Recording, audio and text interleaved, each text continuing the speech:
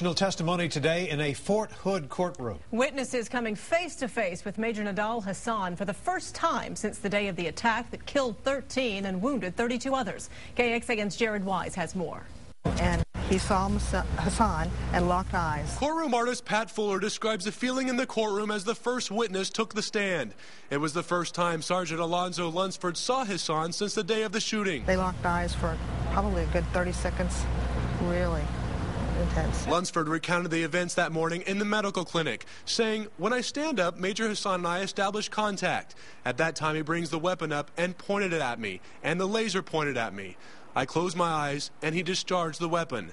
The prosecutor said, "What happened?" Lunsford said, "I got hit in the head. I spun around and dropped." Lunsford was shot 5 times that day and had to go through extensive reconstructive surgery. This is a rare moment. You rarely see this. When you have a victim who survived such trauma, stare at the guy who tried to murder him. And, you know, neither one of them blinked. Michelle Harper was next on the stand. She worked in the clinic, and while she wasn't injured in the attack, her 911 call was played inside the courtroom.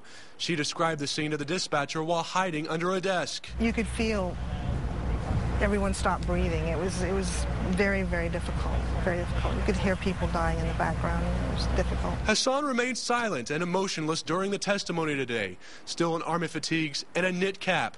His health is still an ongoing issue, and the court judge warned several breaks and lengthy recesses may be necessary. In Fort Hood, Jared Wise, KXAN Austin News.